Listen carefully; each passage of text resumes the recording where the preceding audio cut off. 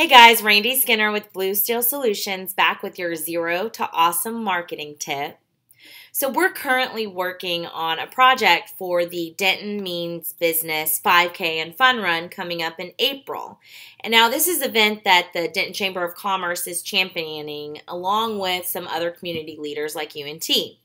So my tip is this: if you have a special event or a special project that your business or your organization is doing, instead of just taking your own logo and your own brand and applying that to this special event, maybe you should consider coming up with some elements that are unique to that special project. For example, with this Denton Means Business 5K, we've created its own style, its own logo, and has a very basic branding style guide to it.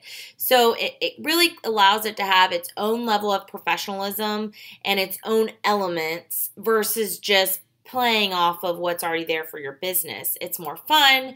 It really allows this to have its own voice. And it's just a great way to go about highlighting a special event or a special project. So there's your Zero to Awesome marketing tip, and I'll see you guys next time.